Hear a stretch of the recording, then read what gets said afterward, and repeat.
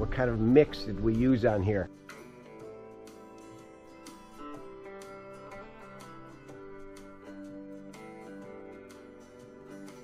Morning, friends. Well, today is the day I've been waiting for. Been in contact with the concrete batch plant. The pump truck is on its way, and I got butterflies in my stomach. Got a lot riding on this, and I'm hoping everything is going to treat me well today. I think I got everything covered, so we're going to find out. I'm feeling pretty good about it. The whole thing should be less than 2 hours. It's going to be 15 yards. We're pouring 15 yards today. I'm excited. I'm real excited. So I hired a pump truck to come in and do the pumping of the 15 yards of concrete. I must say right off the bat, this is one amazing machine, and what I paid, it's worth every penny. But to break it down, at the end of the video, I show the list of charges for the pump truck and what. And what you don't know is that there's a 4-hour minimum, and I'm willing to accept that. And there's also travel time. And then there's a mileage charge, and I'm, one of the disadvantages of living way up here in the north, it was 85 miles one direction for this gentleman to come out.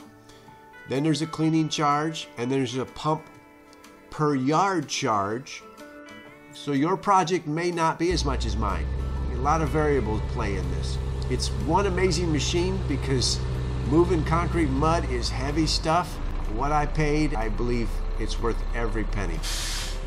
At this point, the ready mix driver has been informed that we're looking to get a 6-inch slump, and he has the ability to add water, and he has a chart, and he knows how many gallons per yard to get that 6-inch slump. So he's doing that right now, mixing it all up, and then he'll get ready to dump in the back of the pump truck. Most concrete trucks will leave the batch plant with a slump of 4-inch.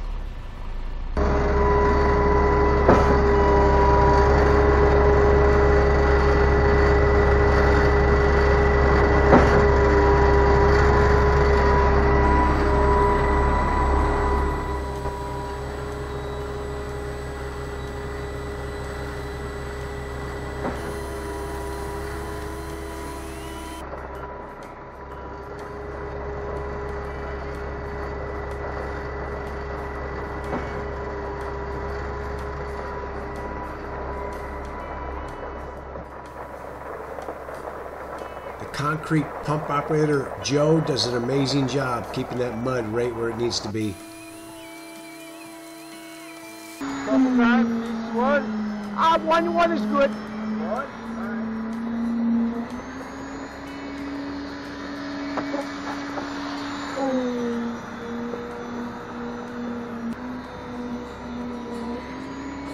You will see us constantly running up and down the ICF wall with a handheld concrete vibrator.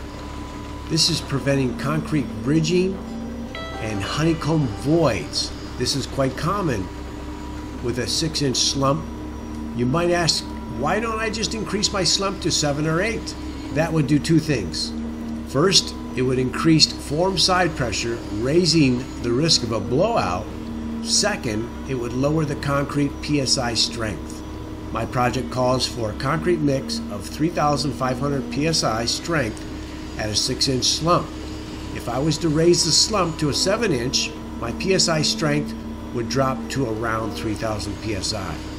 I'm not willing to sacrifice concrete strength for easier concrete flowability.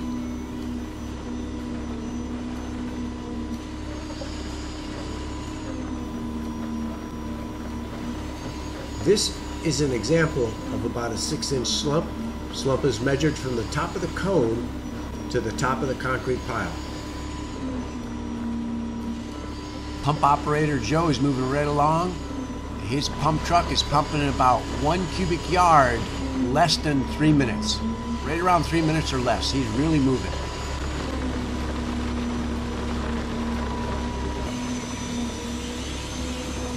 You can see as we vibrate a section of the ICF, we stick it all the way down and then take it right back out. We don't loiter down there for any length of time. If you were, it would separate, the heavy rocks would fall to the bottom and all the soup would come to the top.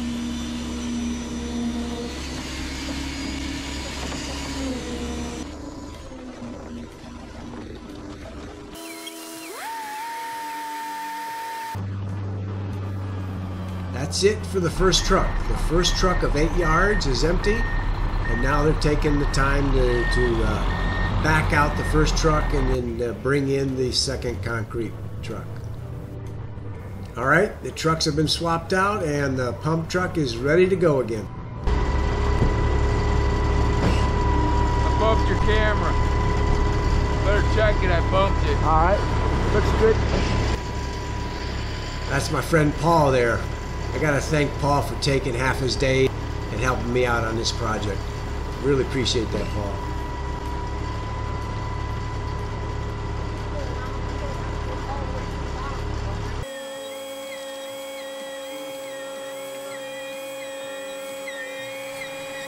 I watched the entire time lapse and I counted the amount of times that Joe made the loop around the ICF wall, and it was 3 loops. He did the pour in 3 loops. We're now working on the stairwell area. We want to make sure that when the pump truck does run out, we don't run out and short ourselves on this stairwell. This stairwell area needs to be finished, and so we're going to concentrate on that. I have a lot of concerns because this is my own design, topping off ICFs with a solid protrusion of concrete. I'm well pleased. It turned out really well. That's it right there. The mixer truck is empty. We're done pumping, and that's 52 minutes. And that includes about a 15 minutes swapping out the concrete trucks. Not bad. We did the concrete pour. Everything is good. I'm working on the stairway entry, and I've been waiting for this to set up enough to where I could finish it. It's still a little bit wet, but I'm getting it close.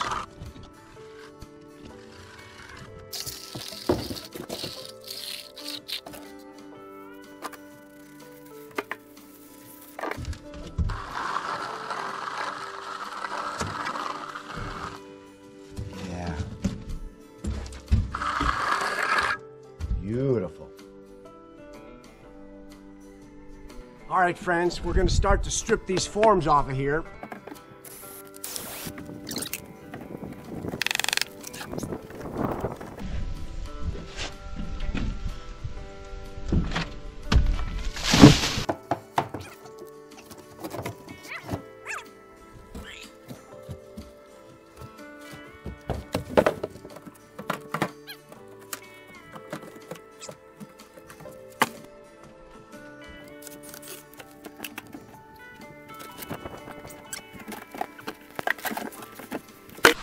Oh, look at that 45. I'm loving it. Well pleased. All right, we're down to the last form.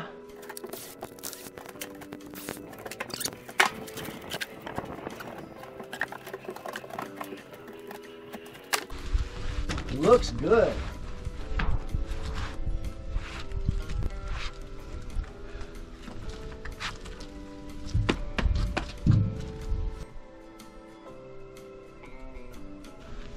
Okay, friends, looking at a happy camper here. 2 days ago we did the concrete pour for the ICF walls and the stairwell system. So let's take a closer look. You can see the beveled edges on the concrete. I put in triangle pieces of wood to get that effect, and I really like how it looks. It really makes the job look professional. A 6-inch drop down where the stairway begins. And that whole top piece is designed to receive a Bilco Storm Cellar hatch.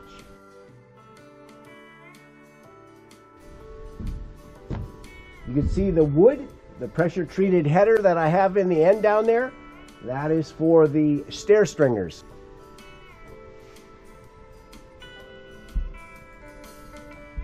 So a lot of people ask me what grade of concrete, what kind of mix did we use on here? They called it a 6A, grade 6A, which is 1 inch minus, meaning not much more. Everything should be 1 inch or less, but occasionally you might get 1.25 inches. And they add extra sand for increasing the flowability. And so I went on their word. The pump truck, you know, he's got to pump it, and I rely on his experience and what kind of rock he pumps and what he can pump and what works good for the ICFs. So I did not go with the 3/8 rock that the engineering manual suggests. I went with grade 6A with extra sand, which is 1 inch minus rock.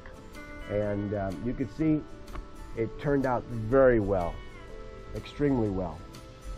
The ICFs, no issues doing the pour, no blowouts.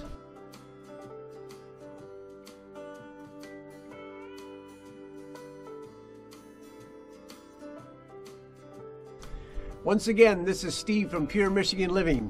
I hope you enjoyed the video, and if you liked it, please give it a thumbs up and subscribe. Thanks for watching, and I hope to see you on the next video.